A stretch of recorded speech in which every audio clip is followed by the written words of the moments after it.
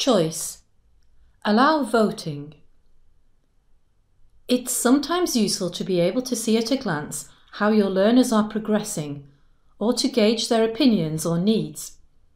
Moodle has an activity called Choice, which allows teachers to set up voting options with radio buttons, and a learner chooses a particular option.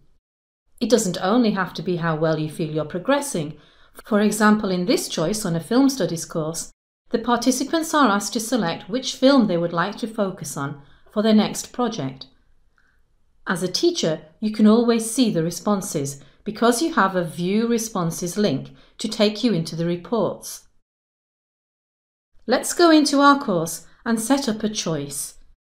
To do this, we need to click the Turn Editing On button top right, or scroll down and click the link in the administration block, Turn Editing On. And then, in the section where we'd like to add our choice voting activity, we click the link Add an Activity or Resource. This brings up Moodle's Activity Chooser. Choice is an activity because students are interacting with Moodle. And then when we click the button once, we see that there are various examples on the right of how you could use a choice activity with a link to more help. It's a very versatile module. When we click the Add button to add it, the first thing we will do is give it a name which will identify it on the course page for our learners. And we can give it a description if we wish, and check the box to display this description on the course page.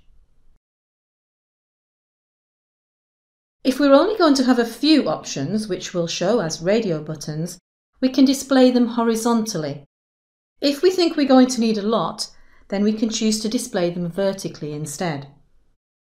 If we allow the choice to be updated, a learner can change their mind. This might be useful if, for example, they might not be too sure of their progress on Monday, but they might feel much more confident on Wednesday. Since Moodle 2.8, it's been possible for participants to make more than one selection if you enable this setting and if it's appropriate for your choice activity. If we limit the number of responses allowed, then only a certain number may choose each option. This might be useful if you want to put students into groups, or if you want to give them all a chocolate bar and you only have 10 of one particular type of chocolate bar. We then type the options which we want to see against the radio buttons in each of these boxes. If we need more, we click the button to add more. There are other settings which might be useful to explore at a later date. For instance, availability, if you want to set a time limit to your voting. And results, if you want to decide whether or not your learners will see each other's choices, and if you do, whether or not your learners will see the names of the others. You might also want to show a column for unanswered. This means that you can see instantly who hasn't done the task because they will appear in a column of their own.